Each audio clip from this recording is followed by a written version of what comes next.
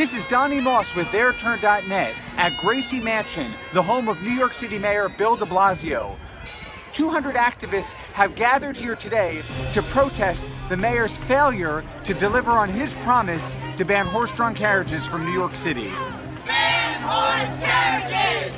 He's not championed this issue nearly enough once he's been elected. He didn't stand up to it. You know, he didn't want to expend the political capital. There's no excuse for horse abuse! Ban horse carriages! Not only did the mayor not fulfill his promise, he stood by and watched silently accident after accident. He had so many opportunities to explain to the public why we shouldn't have horse-drawn carriages. He ignored all of them. Are you surprised Mayor de Blasio didn't keep his promise? Absolutely surprised and disappointed.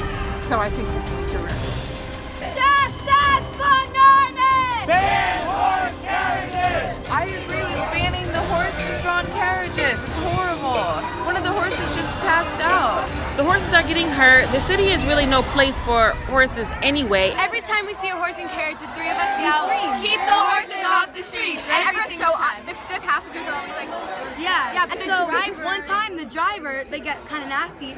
They came up and they were like, "You guys want to ride?" And we were like, "No, keep the horse off the streets."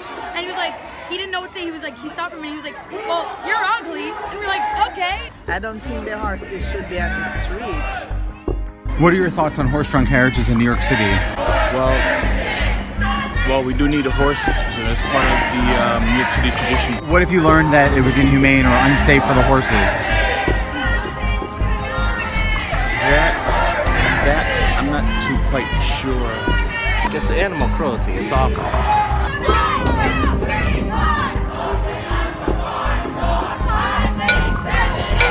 Free the horses, liberate! 7, 8, 9, 10, we will vote for you again! Justice for Norman! Ban horse carriages! Get the horses off the streets. It's about time. Mayor de Blasio! Keep your promise! It's about the horses, you know? They have rights too.